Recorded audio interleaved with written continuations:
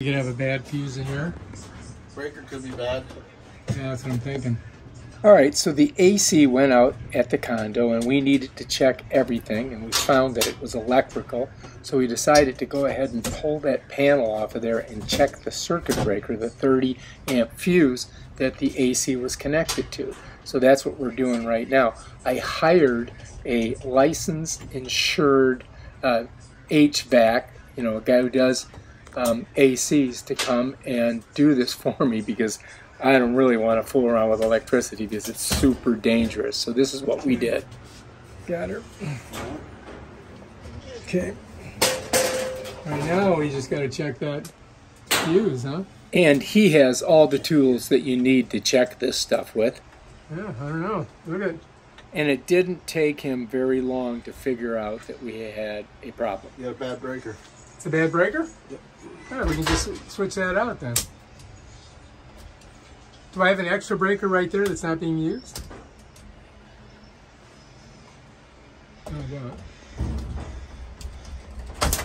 All right, we got that. And the last thing I want to do is get electrocuted fooling around with this panel. Oh man, that's hot, isn't it? No. Not at the moment. As you can see, he pulled that 30 amp fuse out of there with his pliers and then used a Phillips head to loosen those wires. You got a couple breakers in here? I don't, but we can run to Home Depot. Yeah, that sounds like a good idea. But just to be sure, turn this one off. Let's make sure that we don't have only one leg of power here first. Alright, I got 240 there, see? So that's good, right? Yeah. All right, so we got This breaker's good. Okay, so we'll leave that one off. Alright, so What do we got to get? 35 amp square D. That's not ohming out. So that one's no good, huh? No. If you guys have to do something like this, I highly recommend hiring somebody you know is a reputable mechanic. I'm sure. Not showing you anything. All right. Should my meter beeping? Yeah. It should be beeping. So it's not. No. Right, exactly.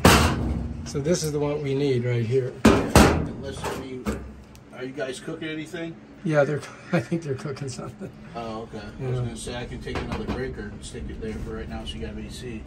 But And then I should can we just swing run back. over there and get one? Yeah, that's fine. Yeah, let's do it. And off we go to Home Depot. This is what we need right here, right? Yep. All right, cool. That's it? That's it. That's what we need. That's what we need. Here, here's our old one. I don't want to mix them up. We're going to put that bad boy in there. So first he's just going to loosen the two Phillips head screws, and then he's got to push those two wires in there and then tighten them down. So it's pretty basic, it's just, unscrewing and then screwing. So he's got that one, he's shoving it in, and then he's going to tighten her down. Righty-tighty, lefty-loosey, make sure it's in there good. And then crank it down with that Phillips head screwdriver. Bam, done. Make sure you get it tight enough because you don't want it coming out. And then do the same thing with the other side. And the tough part, though, is going to be getting it back into place because they don't go in easy, to tell you the truth. You'll see in a second. And you can see how thick those wires are, so you want to make sure you get them in there really good and that they're not loose. And then you got to slip that breaker in there and push it onto those contacts, which is not easy. So he had to use his wrench to pop it on there. And it's not the most elegant way to get it back in there, but finally he got it on.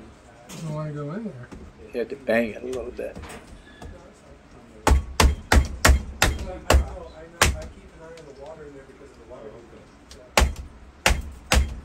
Finally went into place. All right, let's go see what we got. So we check it. All right, so we're good? Yeah. Everything's on? We got the panel right here. I think it might be flip it upside down. No, that's the way it was. All right, we'll put the screws back in. And Bob is your uncle. Excellent job, Pat. Way to diagnose that. Damn it, I would have never thought to look at that breaker. I would have never thought. I would have had the whole, I would have had the condenser taken apart. I would have taken the whole unit off, the air handler apart.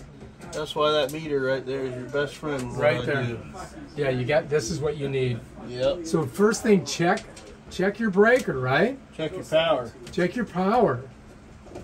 So you go around and check the power and everything. All the time. So we should, on that new thermostat, might as well just leave it in there, right? Yeah, you got it now. I was thinking it's a battery powered, so we got to change those batteries every once in a while. Yes, but when you do that, come over here and shut this breaker down. Shut the breaker down before you do it. Yes. Right. Otherwise, it'll blow the blow that fuse. Okay, so shut the breaker down before we do that. Yeah. All right, we're good. All right, ladies and gentlemen, we fixed it. Now we just got to turn the AC down. It's at 86. It's on cool. It's on. It's set at 74. It's blinking. Oh, it's blowing fucking freezing cold. Is it? Is that cool? Yes, we have air. All right, hey, check out the hippie pad.